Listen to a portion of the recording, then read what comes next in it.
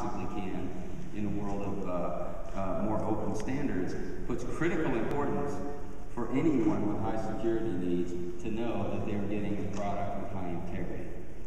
In our industry, in our company, we took what we thought was the industry best practice from the pharmaceutical industry, which was developed within the last decade, basically to ensure the integrity of the compound that you are ingesting when you take their medicine. So it's basically a digital chain of custody, if you will. Where did that product start? What was in the formulas? Where did it go? And that's obviously an important reason to understand how that information was passed along. We're doing the same thing. We have